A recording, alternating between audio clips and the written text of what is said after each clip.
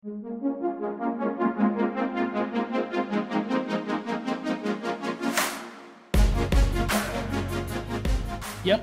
Before we move into chapter 8 here, I just want to go ahead and say this in ending here on this chapter 7. You know, our approach to evangelism is, it's never to put a burden. Number one, we shouldn't feel a burden to be a witness. I was saying we have the fivefold ministry: apostles, prophets, pastors, teachers, and evangelists. That are for the equipping of the saints for the work of the ministry. Well, what are we equipping the saints to do? To be fishers of men also, wash, rinse, repeat, like I said on Sunday, and then disciple people. But I don't want to get ahead of myself. I just want to say this: our approach at Destiny Church is that we want to be Spirit-led even in our witnessing, and that we don't want to make it a works program. However, we also have to understand that if left without any sort of conversation or us encouraging the body in evangelism and witnessing to people, the flesh in itself or your body in itself, if you had to just yield to yourself all the time to be a witness, 7 out of 10 times you may not want to go and witness just because you don't feel like it, or but that's why we're bringing it up. So while we don't want to be legalistic with it, at the same time we want to encourage you that pray, spend time with the Lord, and check your heart, because we should desire to share the good news of the gospel. You're carrying something magnificent that transformed your life. You should want to do it. And I know a lot of the biggest hurdle is fear. And that is what we want to overcome the most in sharing, and then also understanding that you're part of the process. You're either watering or sowing seed. God brings the increase, but it's important that we play a part of either watering or sowing seed, and sometimes we're going to reap that harvest, and there's nothing more joyful than having the privilege of leading somebody to the Lord that's saying, yes, I need to pray with you. Pray with me right now. So I just want to encourage you with it. That's why we're bringing it up, to encourage your heart, not to become too comfortable and push away being obedient to the Holy Spirit when He's speaking to you. So we want to encourage you and push you and thrust you forward into that. So praise God. Let's move into chapter 8, which is talking about sharing your testimony. And I like that, it starts out by saying everybody preaches. And by the way, this is on page 67. I don't know where you are on the PDF, but on page 67, it says everybody preaches, or sharing your testimony is actually preaching in a sense, if you understand what the word preaching means. And Webster defines the word preaching as to proclaim publicly. In other words, to be in a public place and proclaim. You're sharing the good news of the gospel. Number one, it can also mean to deliver a sermon.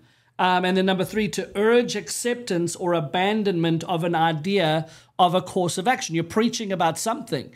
You're wanting to make people aware of a condition and that you have a solution for that. You're preaching about it because you're passionate about it. And so, we're all preaching. I like what it says here. I'm not going to read the whole paragraph there. It says, some people will preach about a great movie. Many of us, if you enjoyed something, I know I preach the gospel. I love preaching the gospel. But one thing I also enjoy preaching about is if I've gone to a good restaurant or I've had dinner at somebody's home and the food was magnificent, well, I'm going to tell somebody about it because I enjoy to do that. Well, that's preaching. I'm telling people the good news about a great meal that I have. So anyway, in next, moving along, it says, Jesus told his disciples, go into all the world and preach the gospel to every creature. That's Marc 16:15. So we were all commanded to go into all the world and preach the gospel to every creature. In other words, to every person. You may never stand behind a pulpit, but you have something to proclaim. You've been saved from something. Some people feel like they don't have a testimony to share because, they've been good their whole life. Well, guess what? Everybody that you're preaching to or witnessing to, they might not have had a drug-addicted life. They might have been good just like you, except you were in the wisdom of God. God managed to reach your heart and win you over. And they might have been, I'm the good person. I haven't done anything wrong. Well, you might be able to identify and connect with them more than the person that's come out of a crazy, amazing testimony of drug addiction. But anyway, so you may never stand behind the pulpit, but you have something to proclaim. Your experience of how you were born again is better than any movie Hollywood has ever produced. You don't have to sit and memorize, well, how does my testimony go again? And it's something personal to you.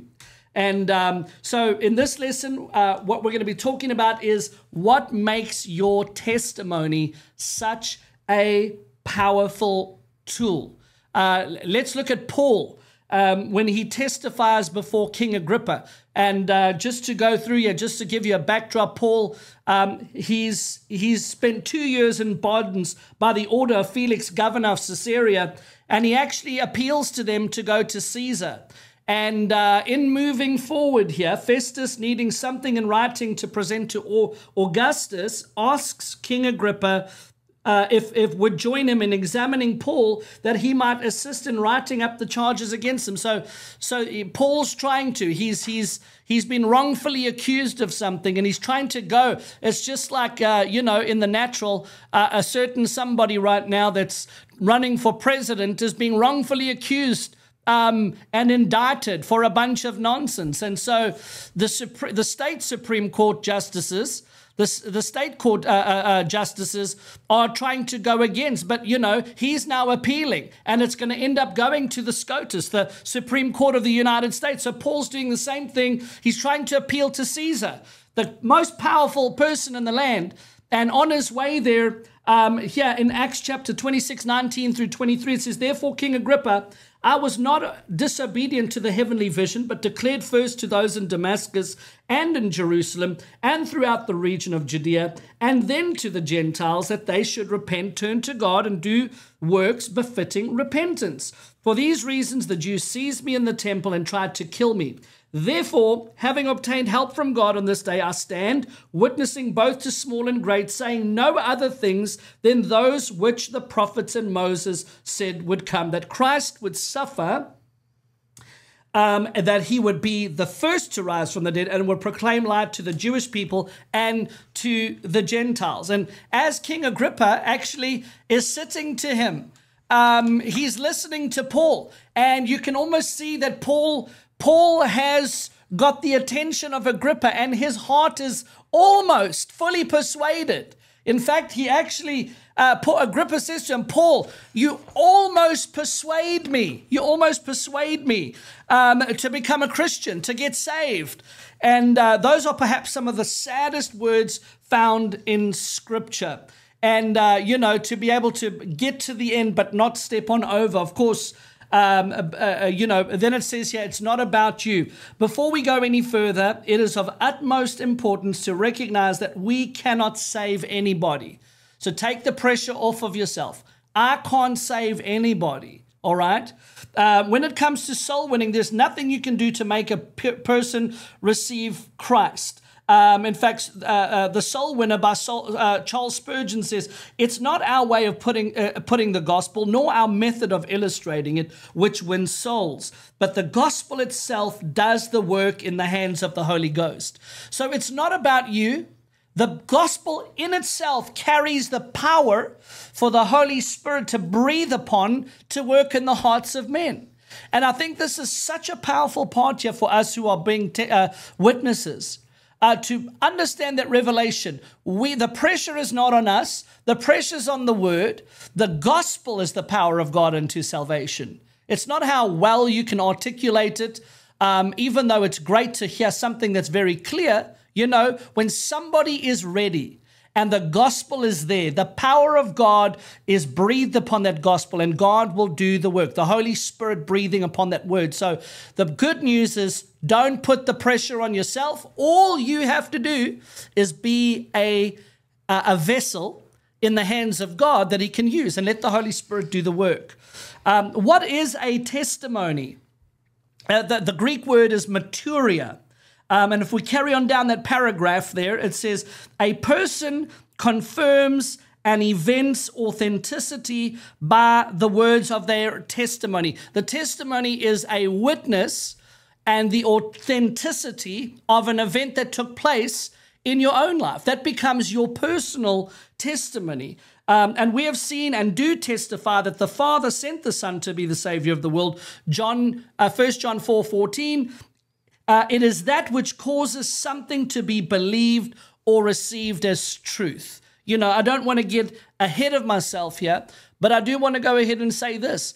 Your testimony is your most powerful tool, because usually the arguments come in is when we begin to debate theology, when we begin to debate things like that, which is usually indicative that, not always, but most of the time is indicative that the person's not ready. They just want to argue for the sake of arguing. But yet you can argue theology. One thing a person cannot take away from you, they cannot argue your personal encounter, your personal experience of how God came and encountered you. That is the power of your testimony. So go ahead if you want to say something. Yeah, I like how he says a testimony is not limited to words alone. So how we, and again, when we say this is not about works or our righteousness as filthy rags, but how we live our daily lives really does matter, because it's a testimony to the world. How we respond in heated situations, how we respond at work when there's stress, how we respond to our spouses. It's a testimony of the condition of our hearts. And so, I'm learning in my own life, there's certain situations that I deal with, and I have to check my heart. Okay, did I respond that right way? What was my testimony? What am I testifying? Am I testifying in anger? Am I testifying in irritation? Am I testifying lack of patience? Or am I testifying love? Love is patient, kind. The whole 1 Corinthians chapter 13, what love is. What does your life testify of? And I think that's important, because we're supposed to be a fragrance among many. So if we're responding, to the gossip chatter at work, well, yeah, that boss is a real jerk, and we respond, yeah, the same way. Or are we being kind to our leaders? Are we reaping, coals upon their head with kindness and love? It makes a difference. Like I gave the example last week of the Christians that went into the restaurant, and instead of complaining about the service, they helped with the service. Instead of complaining about the server, asking if they could pray for the server. It looks like you're having a bad day. Those type of things. So to me, a testimony is not just how did you get saved, but how do you live your life, in the day to day. A testimony, because like he mentioned, some of you might have lived a life like myself, all in church. You don't have any, you never did any drugs and all these things. But my testimony can be on how God brought me through a tough situation. My testimony can be how he's helping me deal with my kids, how he's helping me deal with other believers. My testimony can be so much more than just how I got saved. How I went through a certain situation in a battle, how God brought me through sickness, or how God brought me through these trials, how God brought me out of poverty. Those are testimonies of the goodness of God. Amen. So don't think that it just has to be on how you got saved. That's very important, and that's very crucial that he saved you. But even more so, how are you living life in that more abundantly? How did you overcome depression? How did you overcome a divorce? How did you overcome a sickness? All these things, and by the word of God. It's by the blood of the Lamb and the word of your testimony. So our lives in itself are a testimony just by how we live and how we respond and how we react. The Holy Spirit always reminds me, don't react, because I can, my personal fleshly nature is, some people think I'm confrontational. Well, more of it is I'm not going to let something fly by the side. We're going to talk about it. We're going to direct it. But I've had to learn, you can't let your emotions roll on your sleeves. As believers, we're not to be quick to the draw, quick to the cuff. We're quick to listen, slow to speak, and slow to anger. And so, I just want to challenge you, and it challenges me and myself. Am I quick to listen, slow to speak, and slow to anger? What is my testimony in that? because that might not even be words, but your behavior, the look on your face. Like we talked before, fix your face. You coming in every day all angry and depressed and discouraged, are you full of the joy of the Lord? All those things matter and testifies of Jesus. When we move on, it says, what does it mean to share your testimony? It simply say to tell, and that's part of telling Jesus how you came to faith and how he's changed your life.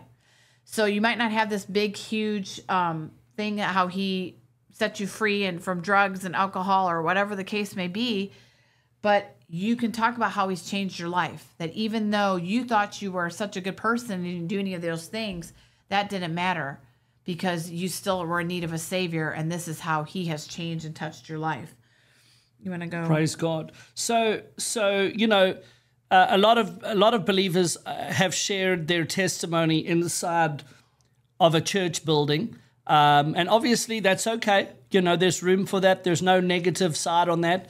In fact, it's good practice. And the encouraging. We always want to encourage to take that confidence that you're building inside the building in a safe space, to be able to develop the confidence, not by might nor by power, but by the Spirit of God, to allow the Spirit inside of you to build up yourself up in your faith, to be able to take that to the streets, take it to the marketplace, take it to where the harvest is. The harvest is not inside the church building, it's outside the church building. Now, obviously, we do events that cater towards the harvest. And then you can share your testimony inside of a church building, which would still count as sharing the love of Jesus and the gospel, the good news of the gospel outside of that. So, I think the major point that we're saying is that, we've been saved from so much, we can't hold back and we cannot just be quiet about so great a salvation.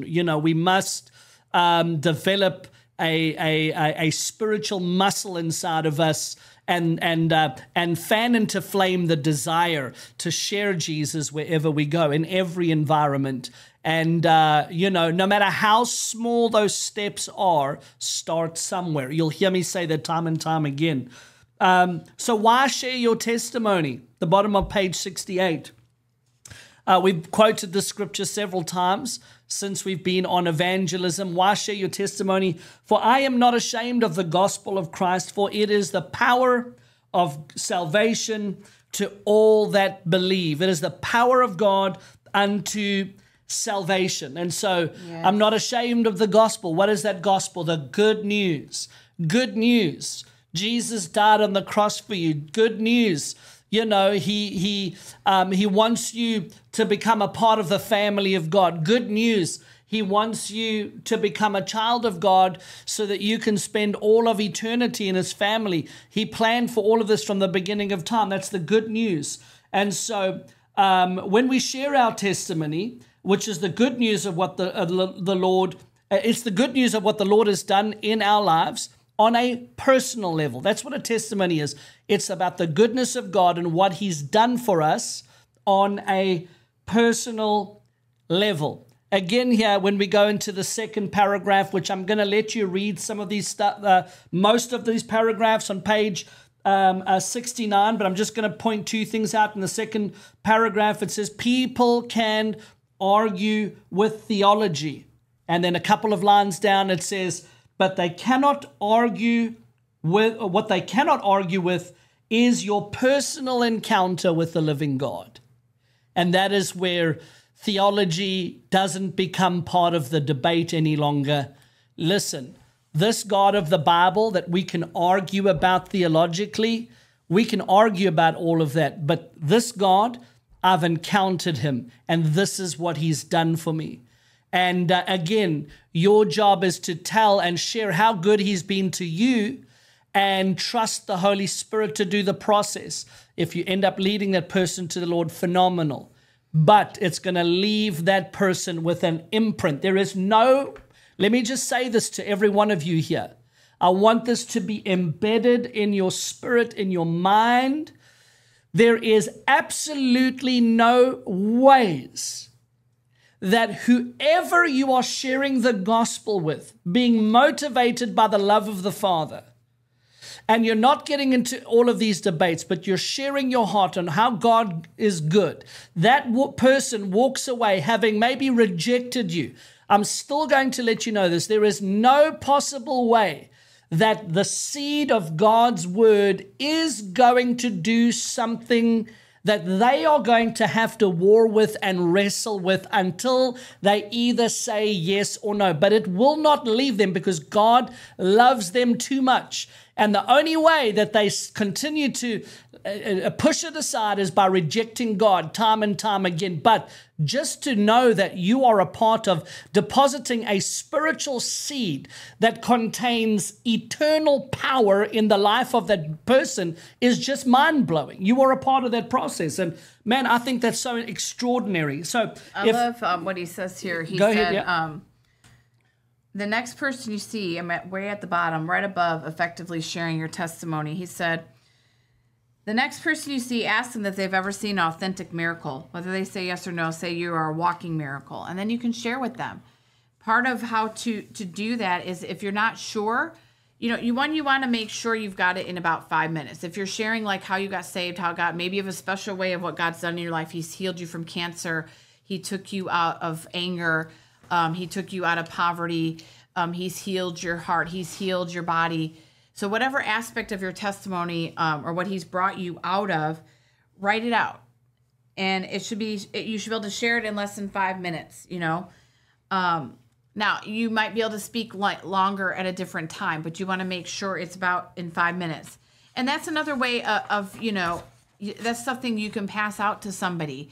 I've heard of people when they do, like when Becca does her homeless project and they have all the little gift bags for the homeless, they'll put we put letters in them. Sometimes that can be your testimony. When you're going out on outreach, you can always, we've talked about before, Pastor Melissa said, you can write stuff out. You can maybe God gives you a word and you write that out, and it can be your testimony or it can be a certain word. And when you're at outreach, you know just what person to give it to. Amen. So you can prepare ahead of time for things like that with outreach by having your testimony written out to give to people. You can, maybe put it in force or something so that you're not having a full sheet of paper or whatever. But that's easier to hand out in smaller form. But it's just a great tool because, again, they can argue theology till in the face, but they can't tell you what your experience has been or hasn't been. And some of you I've seen at a personal level, I've seen transformation. I've seen you transform before our eyes with the testimony of God's goodness and what he's doing in your lives. And others will notice that too. They'll notice that visible. That's your testimony. That's part of your testimony of what God's done. Amen. Write that out. Testify of his goodness. Testify of what he's done. That's a great witnessing tool. I just want to say, obviously Dr. Leon here in the manual says keep it to 5 minutes. I couldn't agree with that more. I usually will tell you this. If you were in an elevator leading somebody to Jesus, you're on the first floor, they were up on the 10th floor. You've got up until the 10th floor to share your story. What are you going to tell that person going up 10 floors? So it's your elevator pitch, your elevator testimony, and call that your 5-minute testimony. So practice that, write that out. Be wary of people's time as well.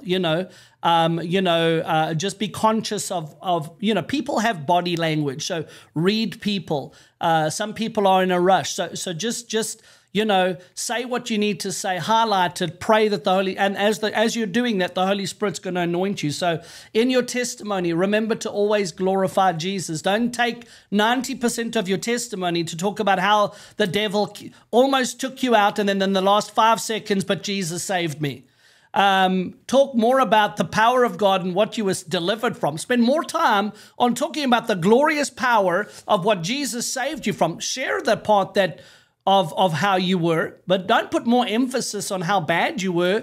And there's nothing wrong with that. It's part of your testimony, but then take equal amount of time to talk about how good God was and what he did, how he saved you, what happened to you, how your life changed, what happened with your friends and family. Every single point about how God came and flooded your life with his goodness. So, and when you're glorifying Jesus, guess what happens? The Bible says in John 12:32, if I be lifted up, I will draw all men unto myself, or, so unto me. So lifting up Jesus is what draws men.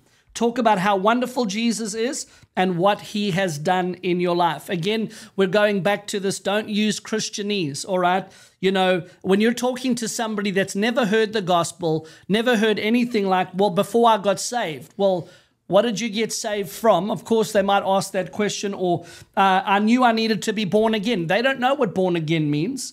Or when I was in the world. You just say things like, before I met God, before Jesus came in before Jesus, my life, before I met Jesus. Or I used to be a carnal Christian. They have no clue. What do you mean carnal Christian?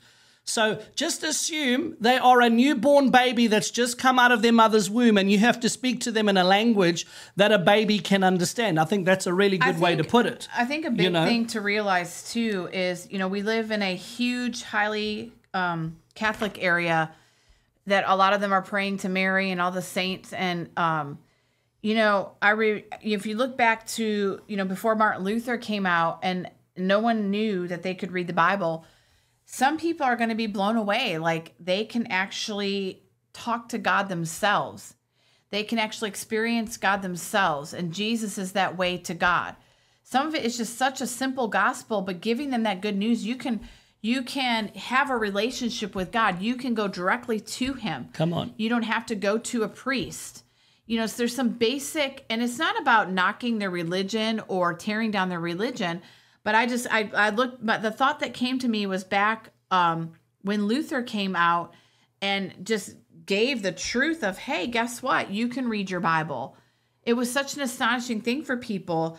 And so some people still don't even realize that. They're still bound by their Catholic Bible or their religion, that they don't even realize that they themselves can have a relationship with God. They can confess to God. They can speak to God, and he wants to change and touch their lives and have a relationship with them. Right. That is, it's not about how often they go to mass or confess to a priest. It's about giving their lives to a God that loves them and cares for them. Right. So, some of that, when we use those Christianese terms, nobody's going to have a clue what they're saying. But if you get to know the person and know where they're coming from, like the Catholics of the area, you know how to speak directly to them. The next part, I'll let you read through that. We kind of talked about this. Don't be so overly dramatic. Whether you were an ex-addict or never did drugs in your life, don't compare your testimony to somebody else. Your testimony is your testimony. Just anyone that hasn't had God bring them out of a situation like that, your testimony can be like how God, in fact, I had a prophetic word growing up. A woman named Clarice Fluitt prophesied over me, and she said, I've kept you in a greenhouse, and I've kept the bugs off of you. And that was God's confirmation to me that I was spared from that. Does that mean I'm better than those that had to go through those things? No, but that's a testimony of God's goodness in my life, that I was kept from those things. He kept the bugs off me. He kept me in that greenhouse.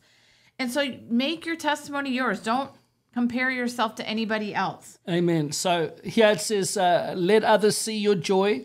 As we, in the previous lesson, the best salesperson is a satisfied customer. Not that we're selling Jesus, but we are living in a day when few people have a smile on their face.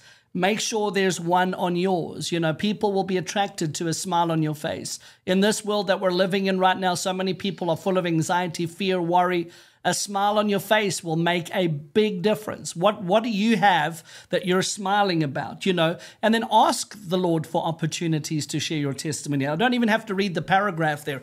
Ask the Lord to provide you with opportunities, and he'll make a way. Be flexible. It gets easier. With your testimony, don't be so rigid and so robotic. Every time you testify and you use your testimony, it might be a little bit different. God might have you share a little piece of it here and there. And it might be a little bit different. It's all your testimony, but God's going to lead you. Let the Holy Spirit lead you.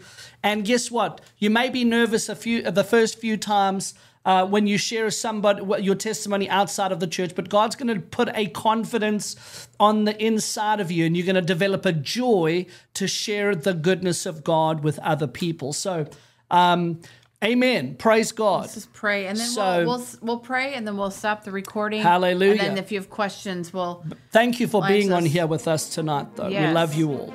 We appreciate you guys and your time. We value your time. And Father, we just thank you for those that are watching tonight, Lord God, and those that are listening later. We just thank you, Father, that you grant them boldness. We speak boldness.